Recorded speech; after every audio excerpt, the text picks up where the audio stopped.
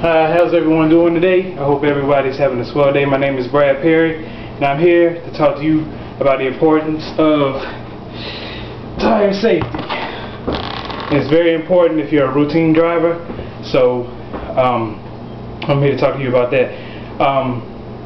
The main thing about tires is that you need to make sure you have enough tread when you're going out, and you need to check your air pressure weekly. And the inflation pressure, and make sure you have enough tread on your tires.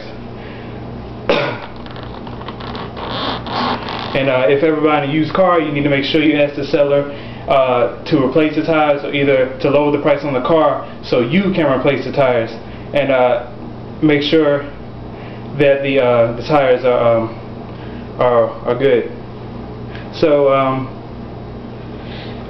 changing a tire. Knowing how to change a tire is very important for the routine driver, because it can happen to anyone at any time.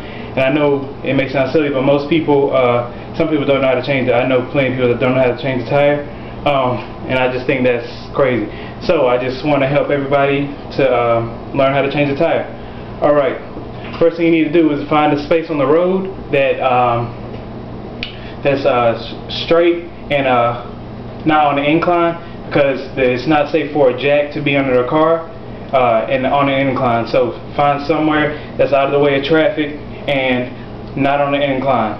Alright, and then second, you need to get your tools, your lug wrench, your spare tire, and your jack. And then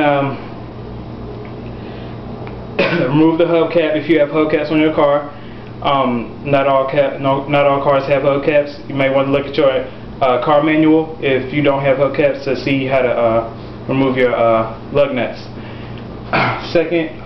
Third, you need to you need to start to loosen the lugs with the lug wrench. The lug wrench would have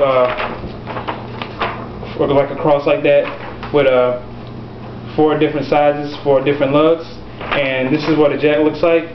Kind of put it under your car, depending on where the